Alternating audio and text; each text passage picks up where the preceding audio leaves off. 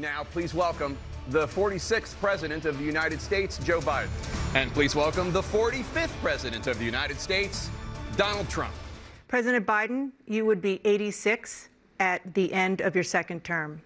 How do you address concerns about your capability to handle the toughest job in the world? This guy's 3 years younger and a lot less competent. Former President Trump, to follow up, you would be 82 at the end of your second term.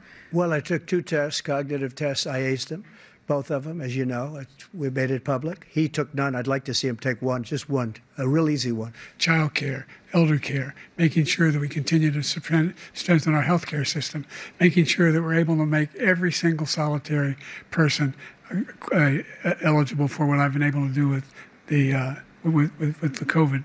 Excuse me, with dealing with everything we have to do with. Look, if we finally beat Medicare. Thank you, President Biden. President Trump? Well, he's right. He did beat Medicare. He beat it to death, and he's destroying Medicare. And I'm going to continue to move until we get the total ban on the total initiative relative to what we're going to do with more Border Patrol and more asylum officers. President Trump?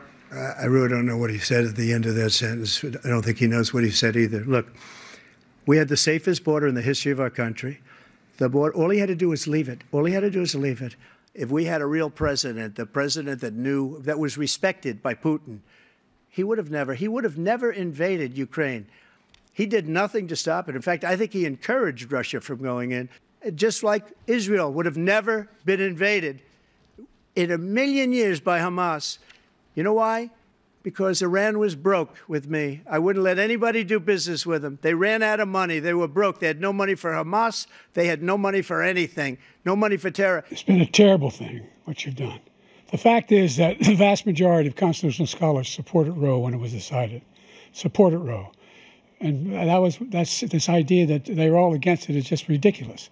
And this is the guy who says the states should be able to have it. We're in a state where in 6 weeks, you don't even know whether you're pregnant or not, but you cannot see a doctor and have him decide on what your circumstances are, whether you need help.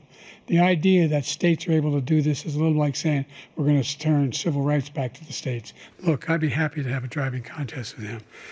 I got my handicap, which when I was vice president, down to a 6. But by the way, I told you before, I'm happy to play golf with you if you carry your own bag. Think you can do it?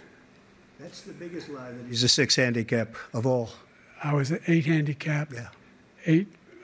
Never. But I had, you know how many? I've seen you swing. I know you swing. Let's not act like children. President Trump, we're going to turn. Let's not act like children.